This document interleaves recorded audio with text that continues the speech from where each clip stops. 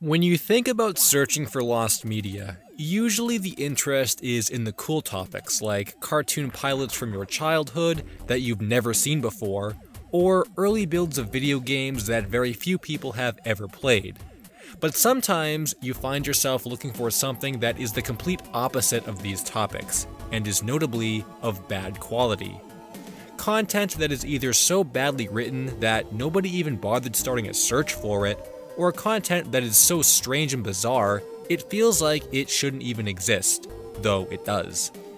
There are even some topics that have been known to be bad for years, but the interest in its history has led some people to search for those. It might not even be surprising to consider that pieces of content go missing for the fact that they're so bad, people didn't think about saving them in the first place. And today, we're going to take a look at some topics that fit this weird and odd category, beginning with one of my favorite bad lost media topics that I've really had an interest in.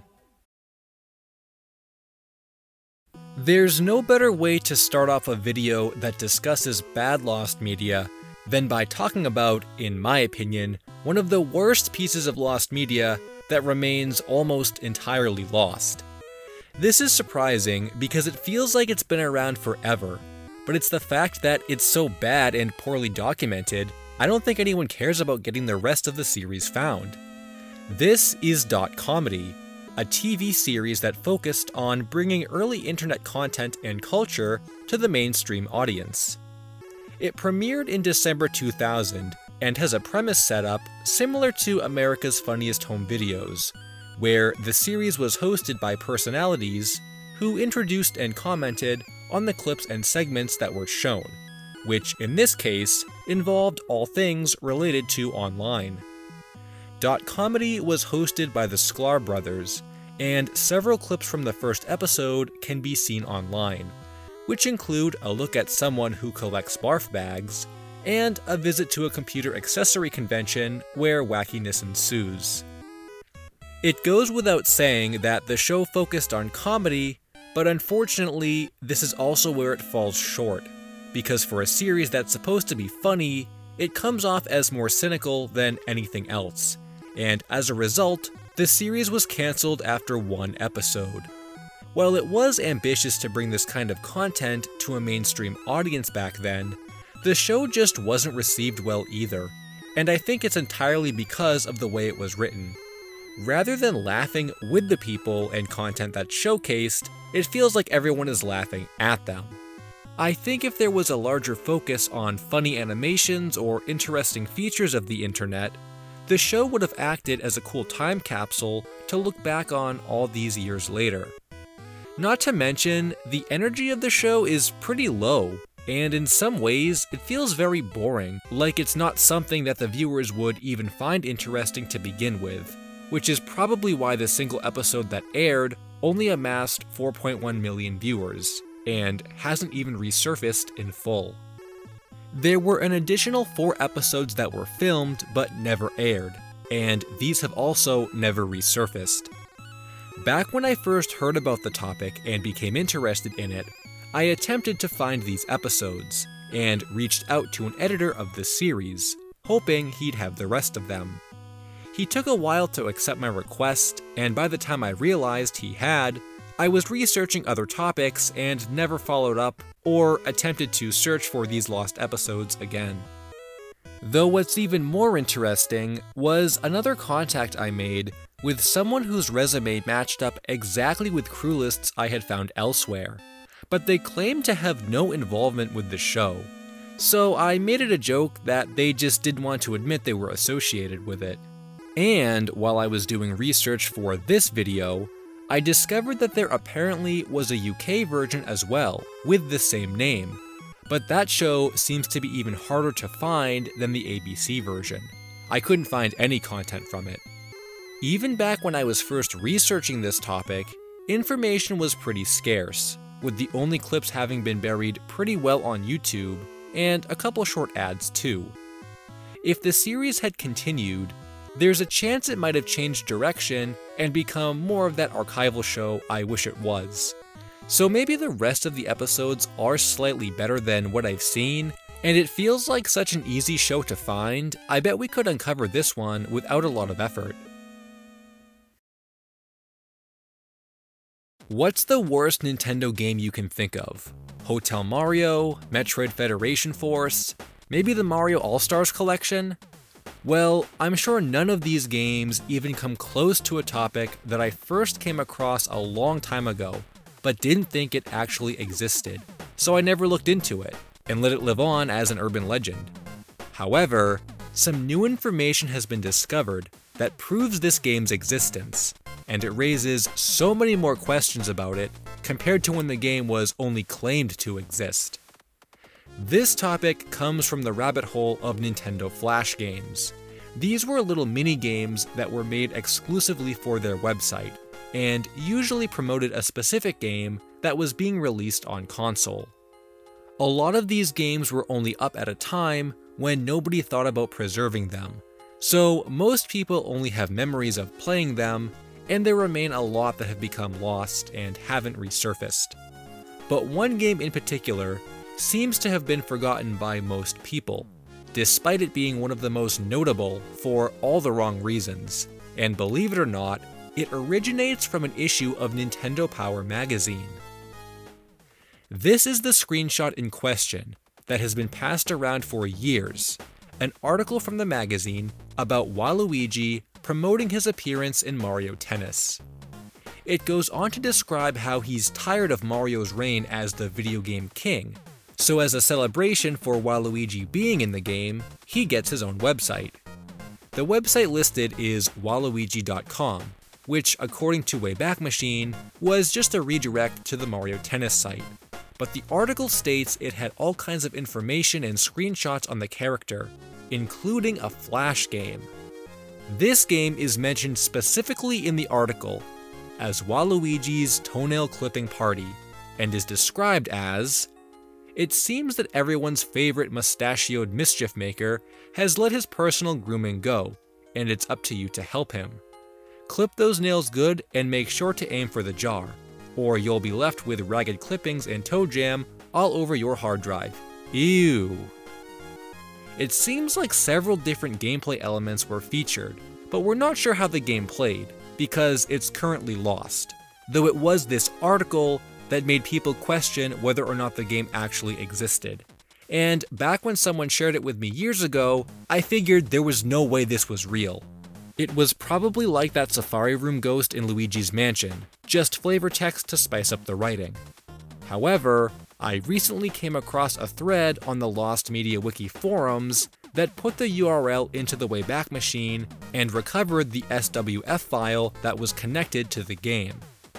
Yep, take all that in for a moment. This could be played at one point in time, and Nintendo themselves made it. There were some other URLs that were discovered, listed as Paint the Lines and Deface Painting, so it seems as though there were other Mario Tennis games which are lost as well. Flash content is actually an area of lost media I'm not too familiar with, especially when it comes to games specifically from Nintendo, so I'm not sure how likely or easily this one will be to find. But I'm way more interested in finding the story behind this game rather than the game itself. There's a line in the article that states Waluigi wants to overthrow Mario for being the video game king, and in protest he gets his own site. So you'd think Waluigi would create his own competition game or something to rival Mario, but toenail clippings is so weird it doesn't even feel related. What's even weirder is another part of the article that states Waluigi sold Luigi's underwear on eBay, which begs the question of whether or not this is actually the rarest Nintendo collectible of all time, and feels like it's even farther away from a solution for Waluigi to compete with the Mario Bros. But I think my favorite takeaway from this topic is the fact that all of this is apparently canon. For as popular as Seaman got around the time the Angry Video Game Nerd made his episode on the Dreamcast game, the series seems to have slipped back into obscurity, and I don't see a lot of people talking about it or using it for memes, which is too bad. My contribution to the Seaman community was bringing awareness to the UFO plushes, which are some of the rarest plushes I've ever bought, and even though these two took several years to find, I'm still missing the majority of this set. But there are a couple other interesting parts of the Seaman series that I think are worth talking about, one of which is Seaman 2, a sequel to the original game that most people aren't even aware exists. This game was only released in Japan on the PS2, and while it's not lost media, I do think the design of the characters are truly a wonder of nature, and I wish a localized version of this game existed. But there's another Seaman game that doesn't exist because it was cancelled, and by far could have been the best entry of the series for how easy it would be to spend time with your Seaman pet. Forget having to turn on your console and use the microphone attachment to interact with it. This cancelled game in the series was putting Seaman on PC. In December 2000, several gaming websites reported that a PC version of the game titled Seaman for Windows would be available in the first quarter of 2001, but this wouldn't be the same Seaman that was on Dreamcast. The PC version would be a completely different game. In fact, it was going to be less of a game and more of a communication tool for your desktop. Screenshots were released that show this concept, Seaman swimming around the desktop and interacting with your files. The program is launched when the computer is turned on, and continues to run in the background with your other applications. But Seaman was rendered much smaller than the Dreamcast version to not be too distracting. Seaman would also speak to you and read your calendar, as well as allow you to send Seaman-themed attachments and messages to friends, which could only be read if the recipient had the Seaman program as well. It looks like a lot of thought was being put into this program, and according to one of the better articles from IGN that details the specifics, there were even plans to add functionality with future updates, which was scheduled to release in the second quarter of 2001. Unfortunately, even with all the plans that were made for the program, none of it seemed to materialize in the way it was planned. But with some more research, it seems that something relating to the project did come out. This is Seamail, a program for Windows that released in 2003 and retains similar functionality to the 2001 project with some differences. It's been uploaded to Internet Archive, so you can download it and check it out for yourself, though this appears to only be one version of the game, featuring Baby Gilman, where the other has Adult Gilman. I'm not sure what happened to the original concept or how much of it was reworked here, but an article from GameSpot dated 2006 describes slightly different features from the 2001 version, so it's possible there were several different iterations of the game that were being worked on. These gaming articles also mention no word on a localized version, but given this project's long development and the unpopularity of Seaman in the US, I'm not surprised we never got any kind of PC application. I feel like I can't possibly talk about Bad Lost Media without mentioning another member of the Bad Lost Media Hall of Fame, because when I think about topics that fit this category, this one always gets brought up. While it's not lost anymore, there was a time when it was, and it's pretty unbelievable to think that the episodes were recovered, and that anyone even wanted to save them in the first place. This is Woolin Warriors, and if you've never heard of this series before, I wouldn't be surprised, as it had one of the shortest runs of any show on Cartoon Network, lasting 2 episodes. The series is an adaptation of a Taiwanese puppet drama called Peely, and aired on Toonami in 2006, but was cancelled as a result of poor ratings. There were a lot of issues with the show in itself, with the most notable probably being the fact that it was a puppet show being aired on Toonami. I was actively watching Toonami at the time of its premiere, not knowing what the heck was going on or why the show looked so different from anything else Toonami was playing at the time. But the second reason for its cancellation was the poor localization it received. This included changing character personalities and plot lines, most famously making Scar, who doesn't speak in the original series, to an annoying pizza-obsessed whiner, and I would argue the line about the Pizza Oracle is probably the best thing to have come from the series. There are some old interviews with the Toonami crew, and they discussed how Woolen Warriors came into existence, which was entirely the idea of the network executives, who wanted to pick it up, despite the rest of the crew knowing it wouldn't work. There were a total of 13 episodes produced, and the majority of them never aired, which is funny because it was even more confusing as a kid that this puppet show appeared for a couple weeks, then disappeared without any announcement. I don't even recall seeing any announcements that the show was going to premiere at all, it just showed up one day. The result of this early cancellation meant that the rest of the episodes had to get dumped somewhere, so it was decided to put them on the AOL Kids website, where they would stay until that was shut down, and they remained lost for years, until Woolen Warriors Unofficial recovered the episodes and uploaded them all to YouTube, making the entire series available to watch. Even though the series is pretty bad and hard to watch, it's really an interesting product of the mid-2000s, when localization was still all over the place, and it's even more unbelievable that someone cared enough to save them all. I did go back and rewatch some of the series a while ago, and it wasn't as bad as I remembered it, but it definitely would have been better suited for Adult Swim or just localized in a way that could be taken more seriously and less for kids. This one might be a bit of a controversial entry on the list, because while the original mystery about this content was certainly interesting, it's strange to think that a rabbit hole of them exist, and for that reason it makes me place it on this list. You might remember a piece of lost media that I covered last year, involving a Burger King employee training disc that was made for the CDI console. We didn't even believe this was real at first, until I looked into the comment that mentioned its existence, and then several articles that discussed an entire program around these discs were discovered. However, even this information was scarce, and the creator of the discs himself confirmed to me that he didn't have any content from his time working on the project, so the mystery was really up in the air.